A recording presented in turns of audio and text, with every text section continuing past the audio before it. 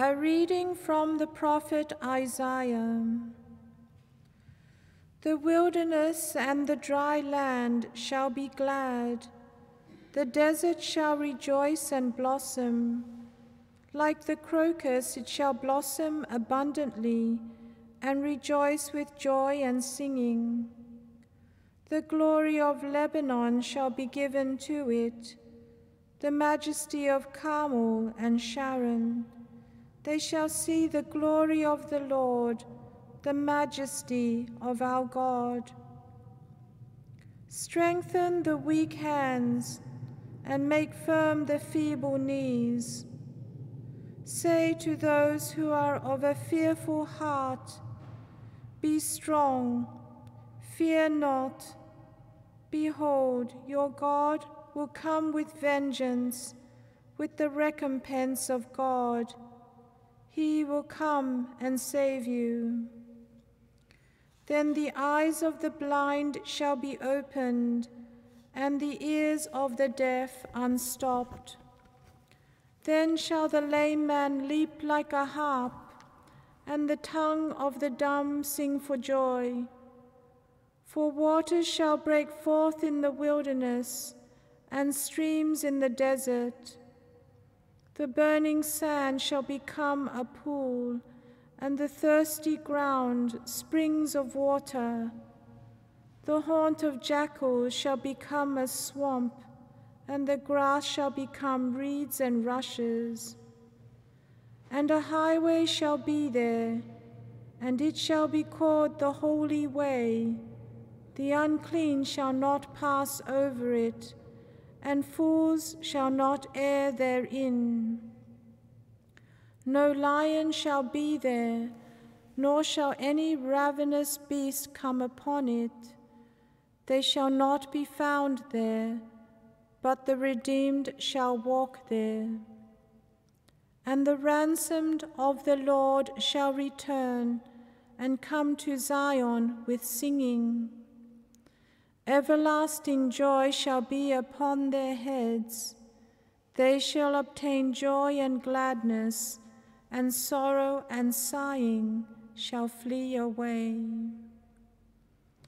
The word of the Lord.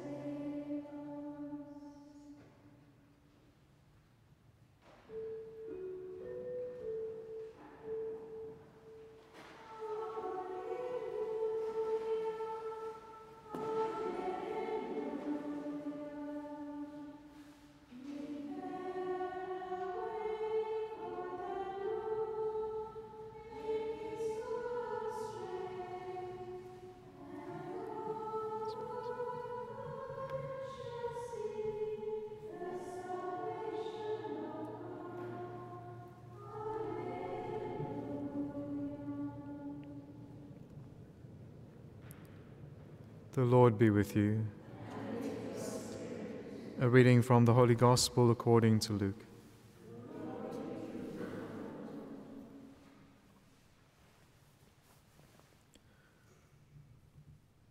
One day, as Jesus was teaching, there were Pharisees and teachers of the law sitting by, who had come from every village of Galilee and Judea and from Jerusalem. And the power of the Lord was with him to heal. And behold, men were bringing on a bed a man who was paralyzed. And they sought to bring him in and lay him before Jesus. But finding no way to bring him in because of the crowd, they went up on the roof and let him down with his bed through the tiles into the midst before Jesus.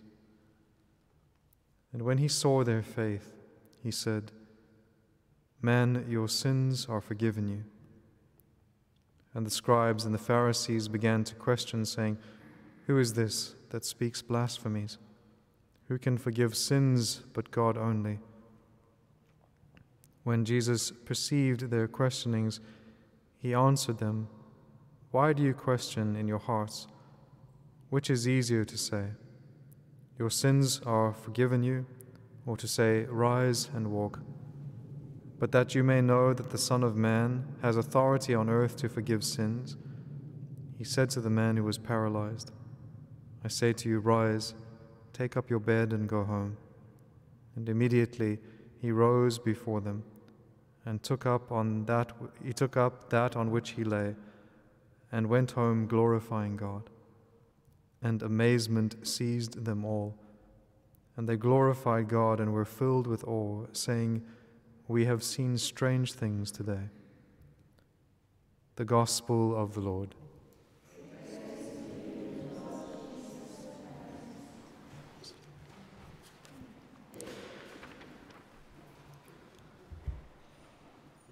So as we've been looking over the last week now at all of the beautiful graces that come to us through Christ in the Incarnation, we see in today's Gospel passage the power of God that he has as God for healing. This beautiful grace and power that Christ has to heal and to accomplish whatever he wills, because he is God. And so from the first reading today, where it speaks from the prophet Isaiah about the coming of God who will be in their midst, and he will heal, how he will heal blindness, how he'll heal the lame, how he'll heal those who are deaf. And what we see in Christ is all of these beautiful healings, all of these works manifest in him. And so in the Gospel for today, he's in Capernaum. He is teaching there. He is in one of the houses where he is teaching. And the Pharisees, and we can see all the teachers of the law, have gathered from all around Judea. They've come from everywhere in Galilee and even from Jerusalem. They've all heard about Christ, and they've come to investigate and to see who he is. And you can see that these men, it says, bringing one of their friends who was paralyzed on a bed because he was unable to come to Christ himself. And so in their charity and their love, they bring the other to Christ. It's a beautiful image of intercessory prayer, is where we bring in our prayers those who do not have the strength or the capacity or the ability to bring themselves to Christ. Through intercessory prayer, we bring them and place them before the feet of Jesus. And the Lord, hopefully, like he did in this scene, when he sees our faith, he at times heals the ones who are brought with intercession. Unable to find a place or a way to get to Christ, we can see that love perseveres and finds a way to place this man in his presence. They continually act with love and faith, and the Lord, who is always pleased by these things, looks into their hearts and he sees it. Even from the beginning of this scene, we see him doing things and acting in ways that only God can act. He looks into their hearts and he sees what is happening in their hearts. Only God can do that. And so they bring this man to the Lord for healing, but they bring him for physical healing. So you can imagine their surprise when they lay him down in the presence of the Lord, expecting that what they want is immediately obvious. And then the Lord, when he responds, he does something that is not initially what they wanted. They wanted him to heal their friend of his paralysis. The Lord looks deeper and he sees a greater need, and he heals the man of his sinfulness. The Lord always does what is most important first. Even when we sometimes come and bring our prayers to the Lord, sometimes what we are asking for is not what is most essential. But the Lord often answers what is more essential, what is more important. And so he says to this man, "Your sins are forgiven you." Again, doing something that only God can do, which is to take away sins. Everyone is then shaken by what he says. And they start thinking in their hearts, it says in the Greek. They begin questioning in their hearts, in their interior, who is this that speaks blasphemies while they are blaspheming themselves against Christ? Who is this that speaks blasphemies? Who can forgive sins but God only? So they have seen that Christ has forgiven sins. They know that only God can forgive sins, and yet they can't seem to come to the conclusion that he must be God. Their hearts are hardened against Christ. Their hearts they have made, again, fixed against him. They will not open their hearts to the Lord. When he perceives their questioning, so what he does is he begins to show them that he is God by doing things that only God can do. He perceives their questionings in their hearts, and he answers out loud the questions that they have asked in secret.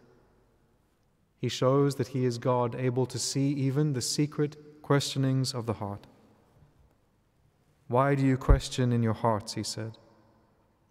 Which is easier to say? And now he shows his power as God, which is that he is able to do things by simply speaking them. As he spoke creation into existence, he is also able to speak and to heal. Which is easier to say? Each is as easy for God to accomplish because it is simply a matter of speaking it into existence and into happening. Which is easier to say, "Rise and walk," or "Your sins are forgiven you"? And to show that he has this authority and this power, which is the power of God, he says to the man, "I say to you, rise, take up your bed, and go home." And we can see that his words have the immediate impact and power that God's words always have. In creation, when the Lord separates light from darkness, it happens immediately, instantaneously in response to his almighty power. And so as the Lord says to this man, "I say to you, rise, take up your bed and go home," it says immediately. He rose before them, took up that on which he lay, and went home, glorifying God. The miracle has had the right effect in this man who was paralyzed. And everyone else, it says, amazement seized them all. It's that same word for being knocked out of yourself. All of their thinking, all of their expectations, everything has been challenged.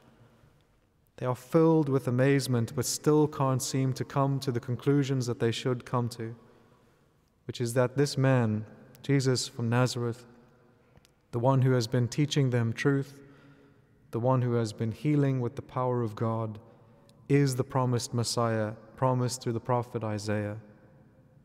This is God in their midst. Amazement has seized them all, and yet at times their hearts are still closed. So we pray in this season of Advent, as we contemplate the great mystery of Jesus Christ, all the beauty of his works, that our hearts will always remain open to welcoming him as he comes to us here in the Blessed Sacrament, as he comes to us in his grace and in his love through the sacraments of the Church, and as we long for his second coming, because we long for the one who has loved us and for whom we hope to increase in our love. Amen.